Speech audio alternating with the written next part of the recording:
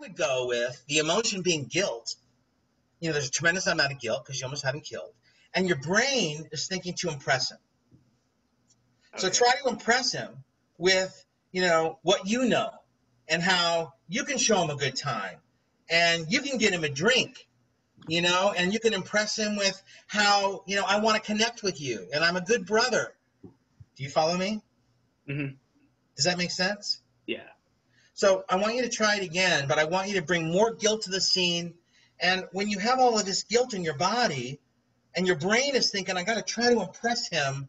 Do you understand what I mean when I say to impress? Yeah, like kind of more like the part you want me to impress is like oh, he'll like me for getting him a drink, right? Getting him a drink, but what about this part in the beginning where you say, sometimes I should have married a woman like you did, like Kay, have kids, have a family for once in my life. How are you impressing him there? By like showing him how good his life is. Showing how good, but also you're showing him how insightful you are now, how you've learned. Mm-hmm. Like, look, Mike, look what I've learned.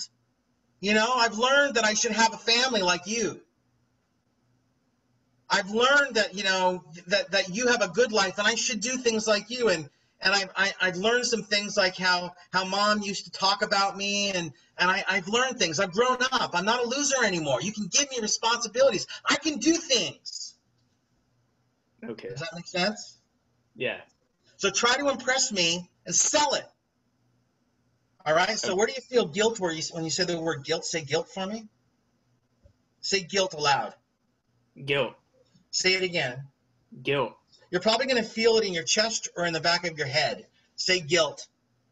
Guilt. Or in your stomach. Where do you feel that kind of start in your body?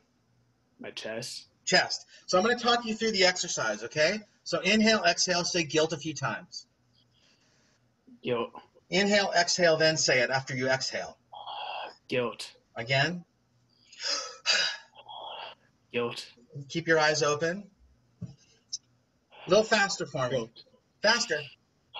Guilt. Now, after every exhale, I want Guilt. you to think to impress him, to impress him, to impress him. Now, try to impress me with how smart you are. Try to impress me with how this is your world and you're going to bring me in. And when I say action, start the scene. Try to impress me. Ready and action. Go. Try to impress me like a used car salesman. Sometimes I think I should have married a woman like you did. No, talk with your normal voice. Normal voice. Oh. Use your normal Ethan voice.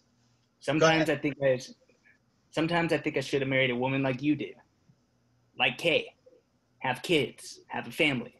For once in my life, be more like Kay. Or more like Pop. It's not easy being a son, Fredo. It's not easy. Try to impress me. Try to impress me with how smart you are.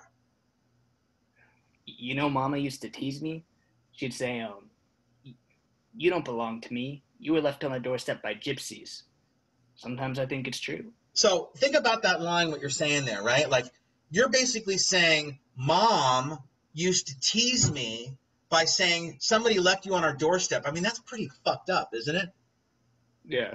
Can you imagine your mom saying that to you, Ethan? Hey, Ethan, it's funny, you know, somebody left you on our doorstep. You're not actually our kid. Do you think that'd be funny? No. No, but you're kind of trying to impress him with this horrible thing. And that's a good thing because it's hard to do. We want conflict in a scene. How do you impress somebody with that? And that's hard to do. So if I'm trying to impress you and I'm saying a line like, you know, Mom used to tease me. She used to say, you know, you don't belong to me. You were left on the doorstep by gypsies, you know? Sometimes I think it's true. Look at how smart I am. And then the audience figures out on their own what a loser you are. Okay. Do you follow me? Yeah. It's going completely against the grain of the text. Do you follow what I'm telling you? Yeah. Are you sure? Uh-huh.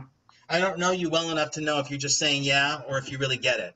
No, I'm pretty sure I understand. It's just yeah, I haven't thought that deep into it yet. Well, part of being an actor is, aside from acting the lines and doing the objective and the emotion, is but also interpretation. You know, and figuring out what was the author's intent here. And you know, the goal of this scene is to show truly how fucked up and a loser you are. You're going to be killed in this movie. But again, I think the key to this that I want you to pull from it, number one, the emotion exercise, that breathing, okay? I know it's weird. And I do breathing heavy by saying guilt, and it's awkward. Okay, that's one. And then two, I had you thinking an objective, which is what you were trying to do, your emotion and your objective trying to impress with these lines, which have nothing to do with impressing, which is exactly what we want. Because we don't want to collude with the line. We don't want to say the line as is, because that's boring.